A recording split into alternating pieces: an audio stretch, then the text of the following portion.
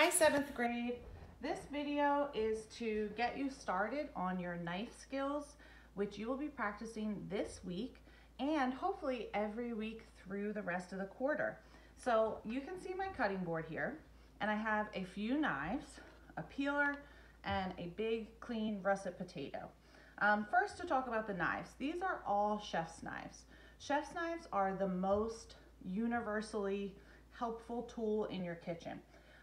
They come in all different sizes. You can see this is a very large one, but it's also really sharp and an antique. Here's kind of a more basic size and a little bit smaller one. You may have to look around your kitchen to find a knife that you are comfortable with using. And don't be afraid of a sharp knife. We need to practice safe knife handling, but a sharp knife is actually safer than a dull knife. Because when you have a dull knife, you might try to put a whole lot of extra effort and really struggle when you're cutting, and that might actually cause you to cut yourself more than a sharp knife would that just glides easily for your food. So I'm gonna keep this knife for working, and I'm going to keep it on my cutting board, but I'm gonna make sure that the knife is faced away from me. So that means the blade is going away from the working area while I'm getting ready, so that while I move ingredients around, my hands aren't in danger of accidentally brushing that knife. And you'll also notice that my cutting board is nice and dry and it's clear. As we're cutting and we're making scraps, you want to make sure that you keep everything clean and you move things aside so that you can keep your area nice and organized and safe. So I'm going to be showing cutting a potato because you might be making French fries this week. The other recipes I provided are crudité, and crudité is just a fancy word for cut up vegetables that you could serve with homemade ranch or homemade hummus or any other dip that you would prefer. But if you're choosing potatoes and you're making French fries, here's how we cut them at school. First things first, at school, we don't peel them. The peels have lots of fiber, vitamins, and minerals, and add some nice texture to our fries. So we're not gonna peel them when we're in our classroom. At your home, you have a lot more freedom to decide if you like the peels or not.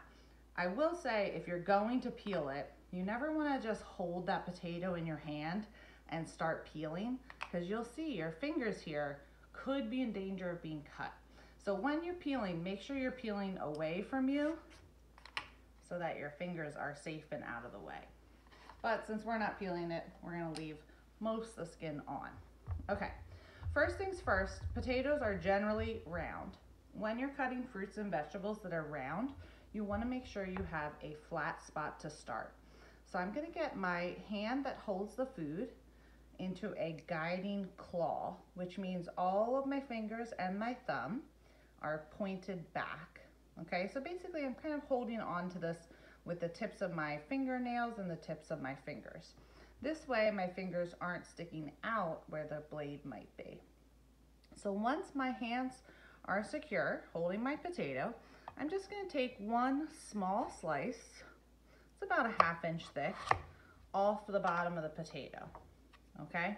So to take that slice, you usually start towards the tip of your knife and you go down and forward.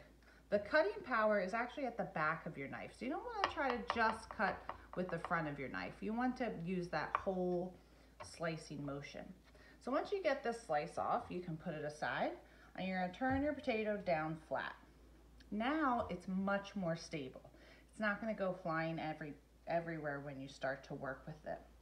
For your French fries, in the picture on the recipe, the French fries are really skinny because usually when we make them at school, you guys prefer skinny fries. But you can make fries of any size, even steak fries, which are really thick wedges if you would prefer. It's just that they're going to take a bit longer to cook when you put them in the oven. So to slice your potato, we're gonna go ahead and continue. Get our hand in the claw, and our other hand is holding the knife, okay?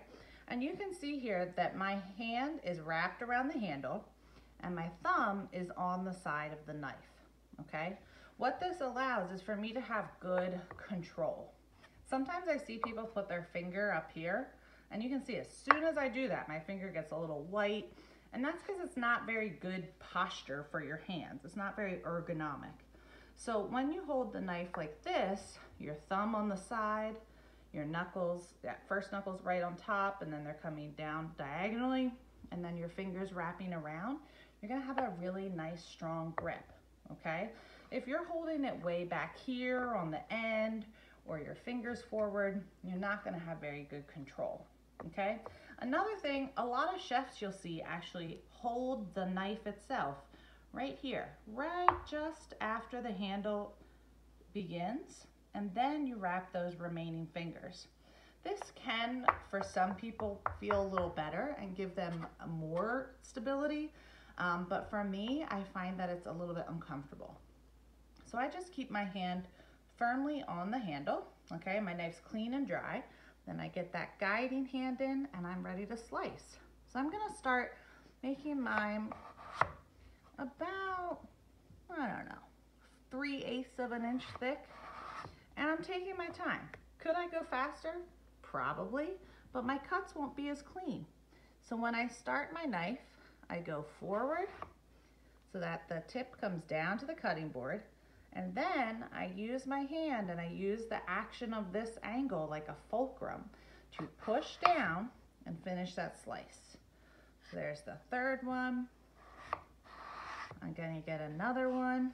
And here you have to decide, is this stable enough to cut, okay? If it is, you can go ahead and start your cut. If you feel like this smaller end of the potato is kind of a little precarious or a little concerning, what you can do is kind of pinch over the potato and just start your cut, okay? But then remove your hand. You don't really want to hold this the whole time you cut because, you know, your fingers could be in a spot where it would be dangerous for a cut. But you can kind of hold that skinny piece to get started, and then you can see I'm working my cut on mostly the back part of the knife. And now that it's in, I can just safely put my hand on top and push down. And that will do the last cut that I need for my potatoes. Okay, so to continue on our fries, I'm just gonna do one piece at a time. Take your piece of potato, get your claw, and now we're going to make these into the French fries. In the recipe that I shared online, they simply take these fries, toss them into a bowl with some oil and some salt and some pepper, and then bake them. And you can certainly do that. But there's some good comments, if you scroll down, and a tweak that we actually do in FCS, which is instead of putting them right in the oven, we take our fries and we put them into a bowl of cool water. Soaking the fries in cool water for a half hour, you know, up to overnight, lets the water kind of take out some of the starch, which really helps to make our fries crispier. And sometimes people would say cook a little bit faster. I'm not sure if they cook faster, but they definitely do get a little bit crispier with that reduced starch. So you can see with each slice, I'm keeping my fingers curled back, and I'm using an elliptical motion, which means I'm going down and forward and then up and back to keep those cuts nice and smooth, okay? Once they are cut, then I'm transferring them right to my bowl of cool water. It doesn't have to have ice cubes in it. If you're only gonna leave it cut for about half an hour, or excuse me, soak for about half an hour, you can leave it right on your countertop. If you're gonna leave it for longer than that, maybe even overnight, you can go ahead, wrap this up and put it in the fridge. Okay, now this is pretty big potato and I wanna show you a few different cuts. So in this bowl, right, we have the potatoes soaking, dry off my hand, and I'll show you a few different cuts on these other pieces. So you know that when we slice, right, we have our fries. The next part, the next smaller cut would be to dice. So when you dice, you turn these matchsticks or these fries, right, the other way, and then you can cut them into equal squares. Now, when you dice, you do try to make the pieces as even as possible. Same for the fries. When your pieces that you're cut are more even, then they're gonna cook more evenly. Little pieces like this could be sauteed in some oil, maybe made into home fries for breakfast. I actually did that the other day when we made a frittata. Okay, next cut, one that you will probably use in the next couple weeks. We will start with a dice, okay? And this is just a rough dice because I'm gonna do it kind of fast. And I'm not worried about these pieces being as equal because, let me move these ones out of the way. What I'm gonna do with these pieces is called a cross chop. And this is how we would cut some herbs, some garlic, things that we want to be pretty small. So I can center those up. And then for this one, I'm actually gonna put my hand right on top of the knife. But beware, look at my fingers, my thumb. Everything is up. If you hold your knife like this, it is really, really dangerous. So if you're putting your hand on top of your knife to help stabilize it when you rock it, make sure that all of your fingers and thumb are up. But what I'm just gonna do is cross back and forth over the ingredients on the cutting board, okay? Now, when you do this, the goal is to get them minced, to get them really, really small.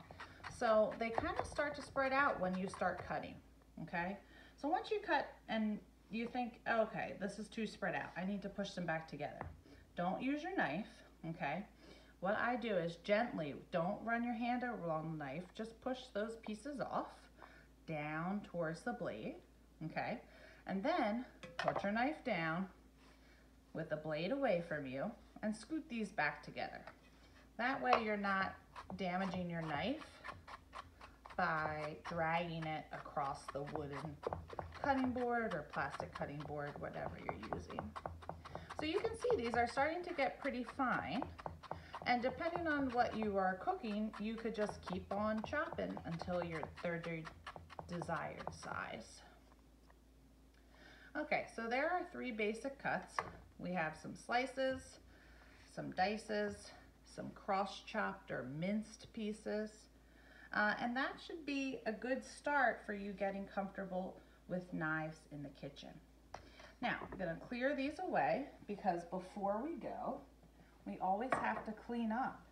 Cleanup is a huge part of our work in the kitchen. And it's good to be cleaning and tidying your messes as we go, okay? When it comes to cleaning knives, we do have to take some special precautions so that you're not cut when you're washing the knife. So, first things first is we never put the knives in the sink, okay? Especially at school, we have sinks that we fill with hot sudsy water. If you put a knife in there, it goes under the bubbles. The next person reaches in, feels around, there it is, and they're cut. So usually we leave the knife on the cutting board or, against the backsplash by the sink until you are ready to wash it.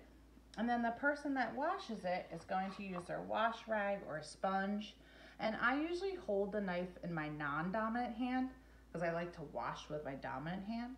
But what I do is I just fold that washcloth or sponge over the back of the knife and take a few swipes, okay, in one direction, not back and forth, just in one direction to get that clean.